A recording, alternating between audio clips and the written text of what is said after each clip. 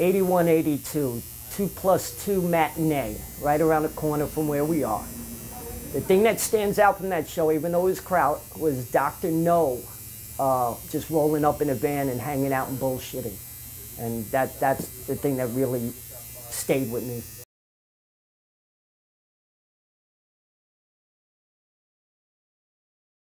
Jimmy Drescher.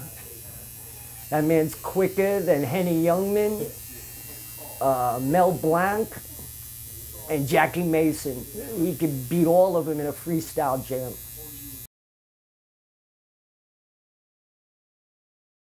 The 12 weeks we were on the road with the Bad Brains in '89, the Quickness Tour.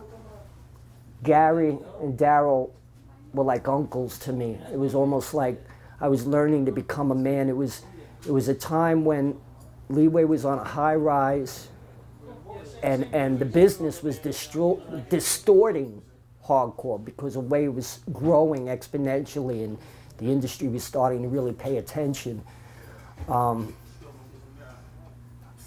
I don't think I'd really be a lot of who I was if I didn't have that time.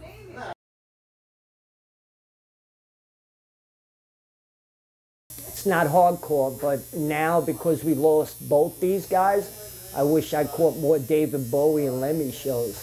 And I think outside of our music and this thing of ours, we're losing so many great artists due to time that, you know, we forget where all this music comes from. I would say who's to blame, because I started incorporating more R&B with what I was trying to do. Hornet's Nest, because as we got older, I think we really became more of a solid band and product, which we never played live.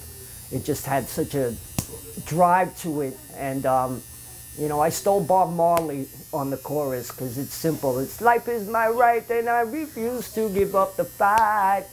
Life is my right and I refuse. And, you know, I stole that from Bob. Thank you, Bob. Queens. A king comes from all queens.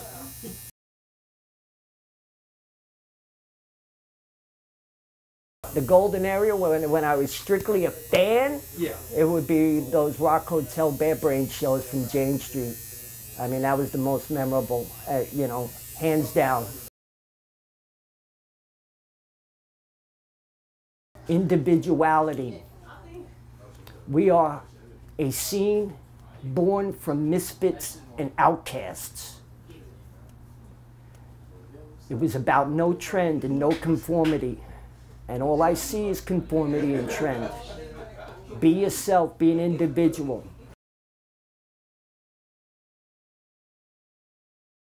I don't know. I think at a time, especially when talking about the Quickness period, Sick of It All might have been one of them, because at that time I was living with Armand and Pete. And those 2 years were, I think, the last couple of years of all bands and all of the New York scene being together as a family. Because after that, and it had a lot to do with the industry bringing such a distortion to the game, that the scene kind of died and everybody branched away. It's hardcore dead. As long as kids are showing up for shows, it's never dead. I don't care if I play in front of 30 kids, they're going home with fucking smiles on their faces.